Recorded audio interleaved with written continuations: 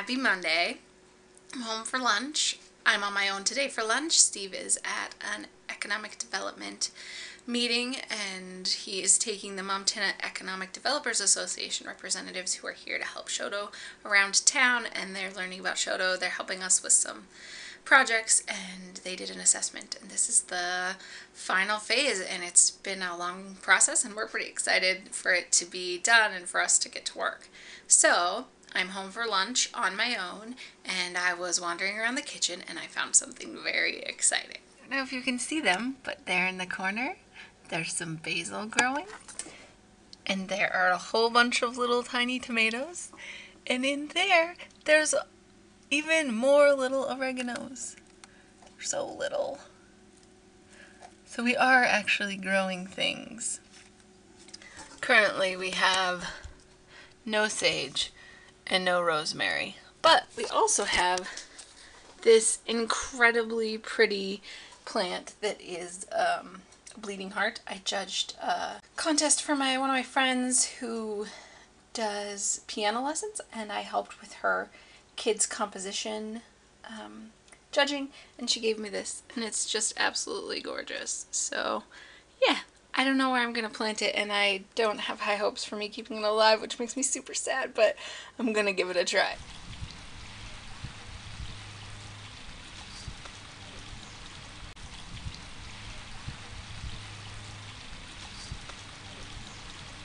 We're trying something new and different tonight. This is, you can't see that, chorizo, and the nutrients is pretty good. It only has no carbs. I'm pretty excited. I'm gonna put these on the grill because of course I have no idea how I'm supposed to make them or what they're supposed to taste like, but we're gonna put them on the grill and then we're gonna try a piece and decide what we should eat with it. At this point I'm thinking cheddar and sour cream. Got some sizzle going. Yeah, I know my coals aren't as hot as they ought to be, but these are already cooked, so I really just want to warm them up and get some char on there. Apollo, what do you think? You too tired?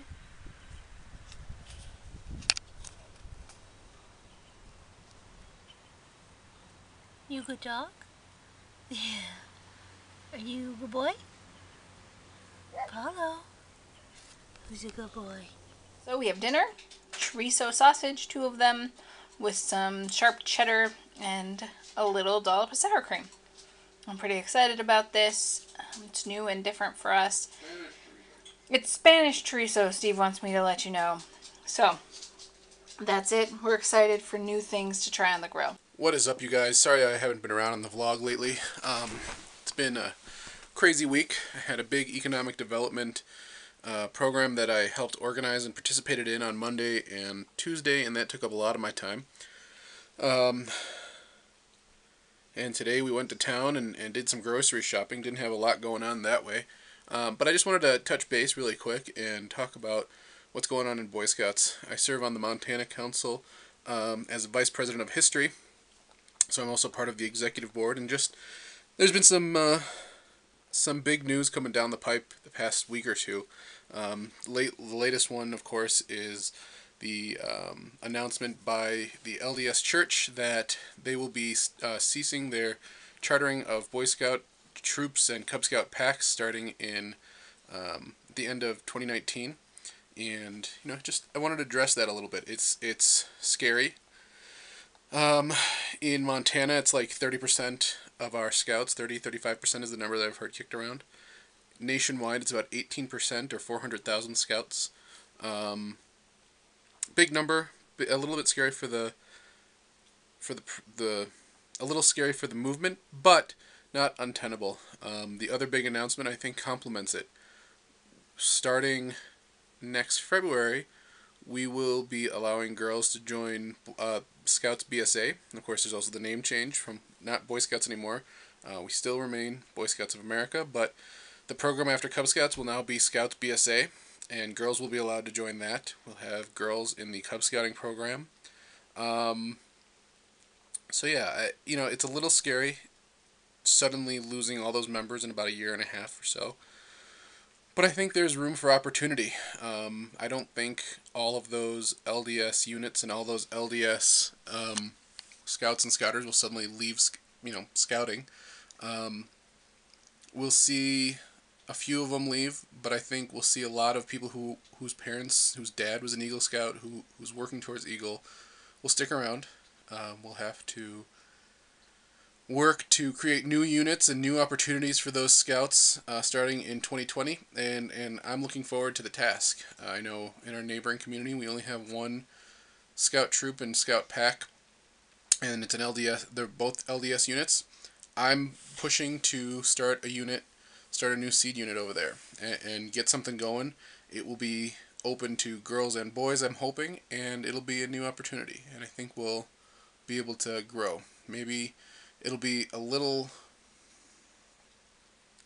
bit of a bump for a while, but long run I think it's going to be really good. Anyway, I wanted to touch base on that and just make a comment on it because I know a lot of folks know that I'm involved in Scouts.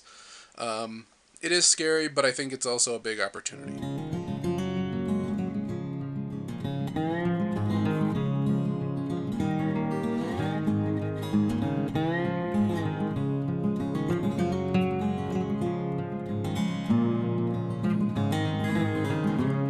Happy Tuesday. Tomorrow starts another 100 Days of Keto with Wild West Keto.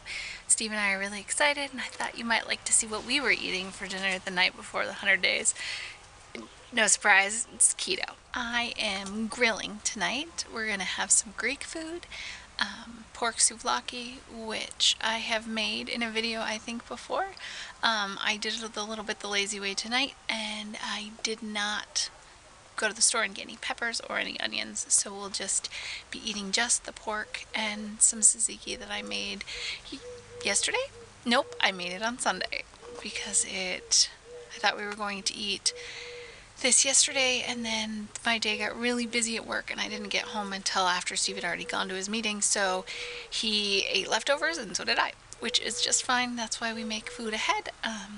That's my favorite part about keto is everything is refrigeratable easily, and it's easy to reheat things that I make ahead. Meatloaf in this case, and pizza meat for Steve. So we're going to grill. What you think? Lassie, you want grill?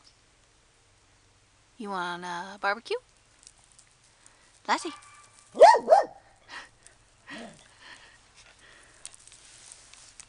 Never to be left out from the attention. You hear Lassie barking, but I like to make sure the grill is nice and hot, and we will put the pork on.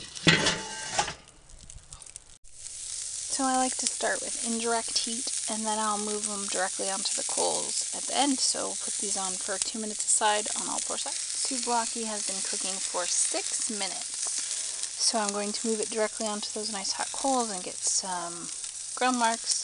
Just a couple of seconds aside, maybe 30 seconds, another minute over the direct heat is my plan. This is one of my favorite things. Steve found this for me, and it is exactly the right size for skewers, and it's a beautiful earthenware bowl. It's got a nice deep lip. I'm sure it's not for this, but this is what I'm going to use it for, is bringing souvlaki to and from the grill.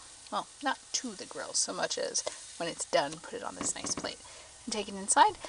Less likely to drop pieces than if I just pile it on a plate and then I have a little pyramid of meat, so this will be way better. That's how I like my souvlaki to look. A little bit of char on the outside, nice and browned.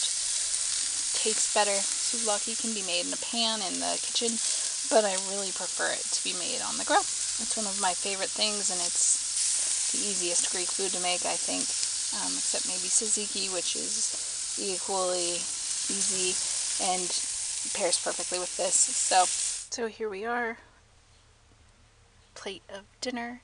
We're gonna have about 8 ounces, and there'll be leftovers, which will be nice because it's super good the next day, maybe better the next day than the first day.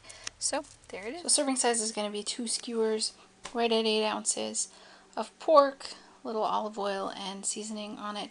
We're also going to have tzatziki, which was made with this Greek yogurt. I used to say that one Greek yogurt is as good as any of the rest, but this is the best that I've ever tasted. So the tzatziki is this, and it's made with 1 whole cucumber shredded. You can do a fine shred or a thick shred.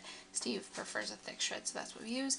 And I use garlic or garlic salt in this case, and a little salt to make this sauce, and it's keto and great, and we love it.